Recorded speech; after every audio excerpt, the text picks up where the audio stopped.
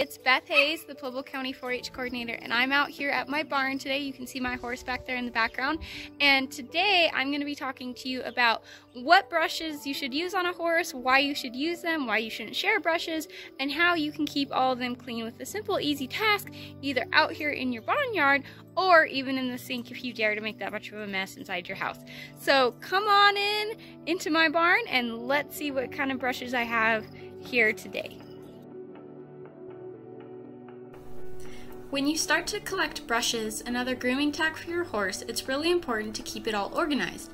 This way, you always have everything you need to properly clean your horse and get that show shine we are all looking for. A little disclaimer here, some of my brushes have brand names on them. None of the brushes or products you see in this video are to promote any type of company or particular brand. Showing these items is purely for educational purposes. So here I have my two curry comb brushes, which is the first brush you want to use when using your horse. You either have like a hard rubber one or a metal one. The hard rubber is a little nicer because you're not going to have as sharp of a teeth on the horse's skin, versus this is a lot sharper and can cut through a horse's skin if they don't have a lot of hair on them to begin with. So I really like the rubber ones during like the summer and things like that, but like if a horse is shedding out and they have really thick hair, it's nice to have a rubber one or a metal one to back up as well. So that's what's nice about those, and you use them in a circular motion on the horse's body to get rid of locked in dirt and hair, and it also like starts to distribute the oils that are on the horse's skin naturally. And you move in a circular motion only on their body parts, because if you do this on like their knees or their face or anywhere where there's hard bony protrusions, it's gonna hurt them and they're gonna move away. So these are obviously dirty, so these are going to get clean, but this is the first brush you would want to use on your horses. So this is our second type of brush that I like to use on my horse after doing it with the curry comb. This is what is known as a dandy brush. I call it a stiff brush as well. It's a long oval looking brush with really stiff fibers and bristles. It's really stiff because this helps whisk away all that loose dirt and hair that you just disturbed on the horse's body with the curry comb.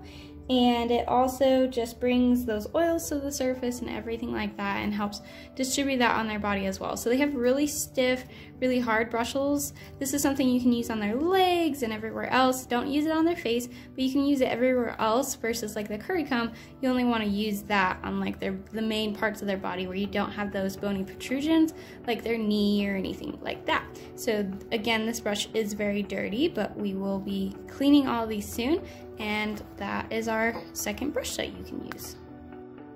The next brush I wanted to talk about here is the body brush. Its bristles are a lot softer than the dandy brush I just showed you. I mean, you can even see physically that it looks a lot softer, and of course this is just as dirty as all my other brushes, but that's also the whole point of this video, is to show you what they look like before they get cleaned and then after, so that you can see the difference. These have shorter bristles than the dandy brushes. They're a lot softer, and again, these help remove that loose dirt and hair, help distribute the body's natural oils on their skin to give them a nice shiny glow. And then of course, you can have stiffer bristles on this brush, but they're usually not as hard as the ones you'd find on a dandy brush. So the body brushes are really nice, and I personally really like the ones that have a strap because it keeps my hand in place as I go over a horse's body. And as you can see, I already have hair coming out, so I'm just making a mess, but that's okay because I'm going to go ahead and clean this one anyway.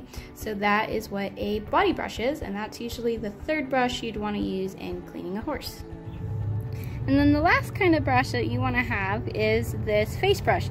It's a lot smaller. It's got super soft bristles because you're going to want to put it on the horse's face, and they usually really like this. So again, this will get all that extra hair and dirt off their face, make their faces nice and shiny, and you can see the difference here just even in the size, and then you can see it in the width of the brushes. Here, I'll stand them up so you can see them.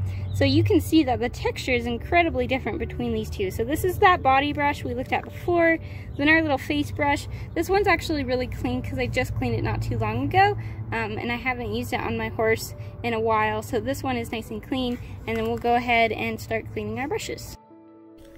Besides the brushes you use on a horse's body, you also will want to have a few other helpful grooming tools in your tack box.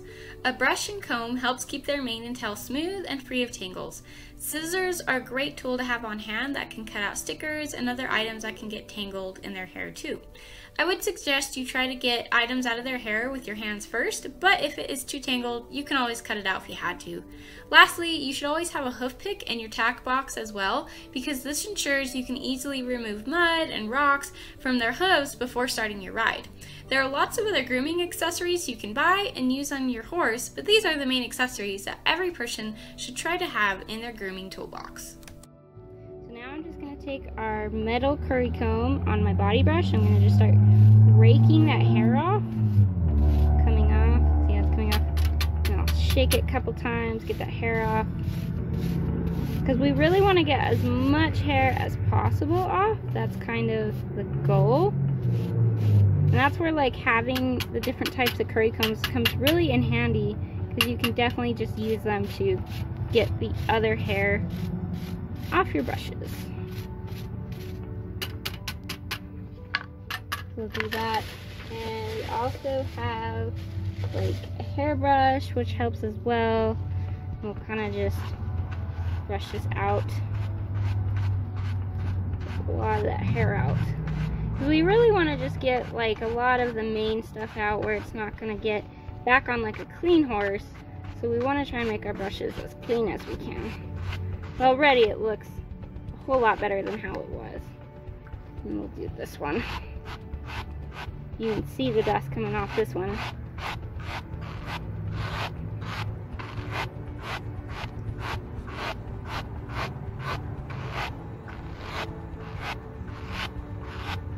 Okay, so now, like this one is nice and ready to go. This one is pretty good as well. Got most of all the big chunks. And now we'll just clean it up a little bit more, and then we'll go ahead and take it into the sink and start getting it all ready to go. Besides using your metal curry comb, you can also use your rubber one that has the nice handle.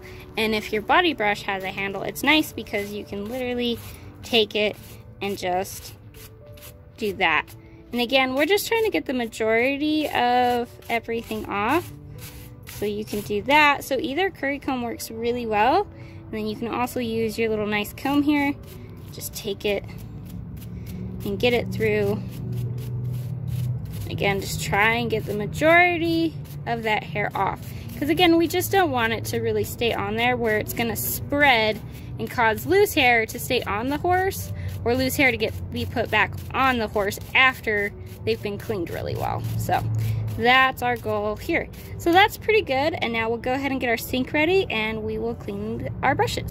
So when talking about biosecurity, I mean that you shouldn't share horse brushes. So this brush was from a Palomino horse, this one was from a white horse, and you can kind of see that this one has a little bit of white hair on it in there, and then that one has a little bit of the yellow darker hair from the Palomino. And so I wouldn't ever want to use these brush on the wrong horse. So I wouldn't want to use this one on the white horse, I wouldn't want to use this one on the Palomino horse, because that's how you'll spread diseases that are on their skins. So for every horse, it's best if they have their own set of brushing tools to keep that biosecurity and diseases free from spreading across different animals. So that's really important, and that's also why you want to keep your tools as clean as possible when you can, so that again, we limit our spread of disease. So once your brushes have been brushed out with the curry combs and the combs, then you will put them in your sink or a bucket, and then you'll want to fill your sink up with soapy water, brush them out with like a nice little sponge, and just get them soaped up and nice and rinsed through. And then we can put our clean brushes on this other side so they can dry. So we'll do that now. So once we have our water filled up, it doesn't really matter which one you start with. Like for example, I'm going to start with the curry comb because it's kind of the easiest thing to clean. It's got a lot of dust and dirt in it. So I'm just going to get it in there. Just get it nice and soaked up. Make sure it's nice and pretty looking. I'll turn my faucet on and rinse it off. And then set it to the side, because now it's ready to dry. So that one can stop. And same thing with the brush. Like I'll go ahead and get that nice and soaked up. It's all nice and clean and sudsy. So we will clean that one as well. The comb, again, is also really nice. I wish you guys had 3D TV, because if you could smell the dirt coming off these, it'd be amazing. But you can just smell all the horsehair coming off these, like, you know, our metal one. And metal does rust, so you want to make sure that this one does, you know, dry properly so that it doesn't stay wet super long. Because again, we're just trying to get it clean, get it nice and shiny, and keep our contamination level low. So that's it for those. And then for our big brushes, I like to start out getting it like that, and then kind of like using the sides of the walls, because again, as you can see, it really helps get a lot of that stuff out of the brush, which is the whole point. So then we'll just rinse it off. And you really want to make sure you rinse these off well, so that you don't get any of the soap left on the brush, so it doesn't make an irritant on the horse's skin. So you just want to really make sure you get it sprayed out really good with your hand and like the sprayer if you're using your sink like I am, and do it like that. So there we have it. And we'll do our last one here. Same thing, where we just do it, get it nice and sudsy and hard. Put it on the side there, and then rinse it off.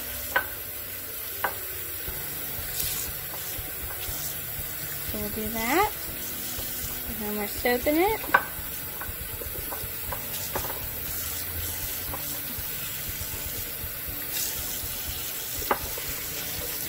And if there's like extra grime on the side, definitely just use your thumb at that point and it'll come off, you know, or it should at least if you've got enough soap going on in your water.